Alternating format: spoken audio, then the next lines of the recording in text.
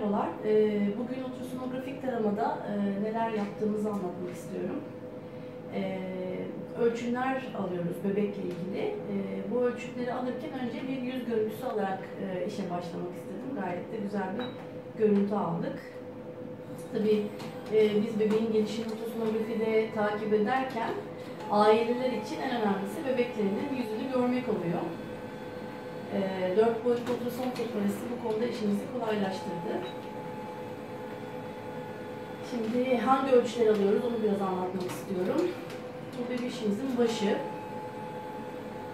Öncelikle baş ölçülerini alarak işe başlıyoruz.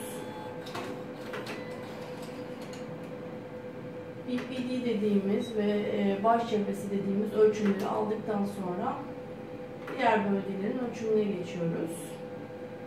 Şu anda ölçümünü yaptığım bebeğimiz 29 haftalık bir bebek. Ölçüleri de, baş ölçüleri de bununla uyumlu gözüküyor.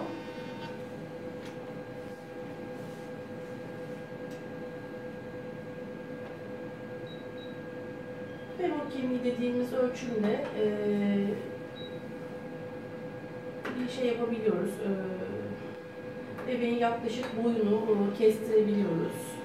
Bu gene bu trimestrde çok önemli olan bir diğer ölçümümüz. Ve karın çevresi ölçümü. Evet, şu anda yaptığım ölçüm karın çevresi ölçümü. Bebeğin kilosunun tespitinde belki de en önemli ölçümümüz bu. Bütün ölçümlerde, yani 4 ölçümümüz bittiğinde ortalama bir kilo tahmini yapıyoruz. Bu bebek için 1 kilo 270 gram gibi bir tahmini ağırlığımız oldu. Bu da oldukça normal, haftasıyla uyumlu, ortalamada olan bir bebek. Her seferinde, her ultrasonografik takipte bebeğin ölçüsünü tespit ederek büyüme trendini belirleyebiliyoruz. Ultrasonografide tabii kalp atışlarını dinlemek bizim için çok önemli. Anne ve babaların da duymakta en çok mutlu olduğu ses sanırım bu sestir.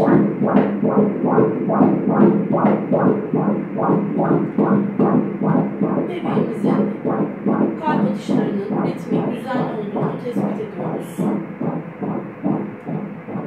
Yine kalbinin dakikada kaç attığını da aynı yöntemle tespit ediyoruz. Sağlıklı bebeklerde bu sayı 120 ile 180 arasında. Şu anda bebeğimizin kalp tepe atımı 136'ymış. Bebeğin etrafındaki siyah alanlarla suyunu değerlendirmeye çalışıyoruz.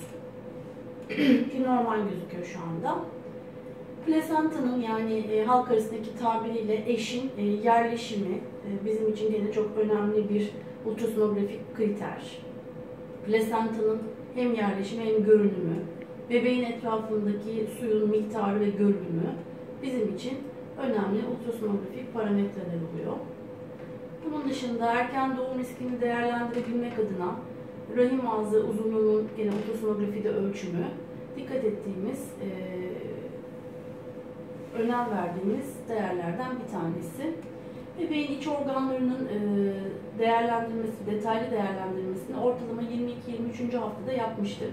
Ama gene de şu anda iç organlarının normal gözüküp gözükmediğini değerlendirerek ultrasonografik muayenemizi tamamlıyoruz.